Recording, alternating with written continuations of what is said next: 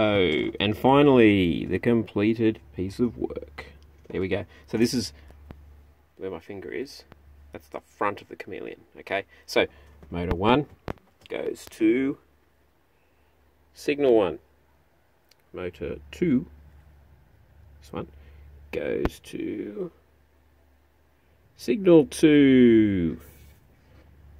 Guess where motor 3 goes? That's right, it goes around there into signal 3, and motor 4 goes to, let me guess, signal 1, signal 2?